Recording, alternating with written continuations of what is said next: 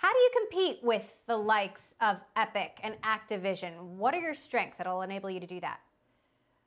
Hi, Emily. The thing that really makes this possible, frankly, is what Epic has built with the Unreal Engine and also what Unity does with its engine.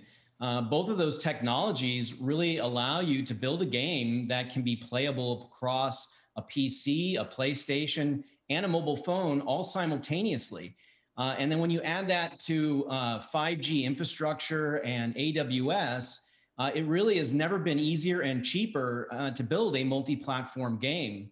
And at Zynga, we have several iconic brands and some unique licenses that we think will be really appealing to those fan bases. So we've embarked on making some games in that category, and we're very excited to announce those yesterday. Now, you didn't vie for Glue Mobile, which EA just bought for $2 billion. And I'm curious, will we see you make some acquisitions? How big could they get? Well, as you know, we've been a pretty aggressive consolidator over these last few years, buying Graham Games, Small Giant, Peak, and Rollic. In fact, in 2020, just in October and July. So we're big believers in bringing great, talented teams to Zynga and growing faster together. In December, we raised an $825 million convert that, combined with the rest of our balance sheet, gives us a pretty good position to be able to continue to acquire as we move forward into 21 and beyond.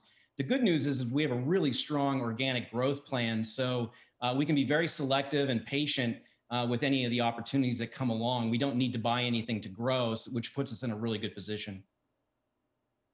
Now, we know that gaming has been surging amidst the pandemic in my own household as well. How well positioned are you post-pandemic when, we can get out of the house and we don't have to be staring at a screen? Well, the good news is most of our business is on mobile phones. So you'll be taking that mobile phone with you as you return to work, go back to school, or go out of the house. And what we find is that during 2020, people really discovered interactive entertainment and games in a new way. We had millions of new users come into the industry. We're seeing expansion internationally, and people really are enjoying it and finding it as a good use of time. So the fact that you can play our games anytime, anywhere on mobile devices means you can bring your games with you, and that's a good thing for us. And last quick question, we have about a minute left, Frank. You're building your own ad network. What advantages will that give you?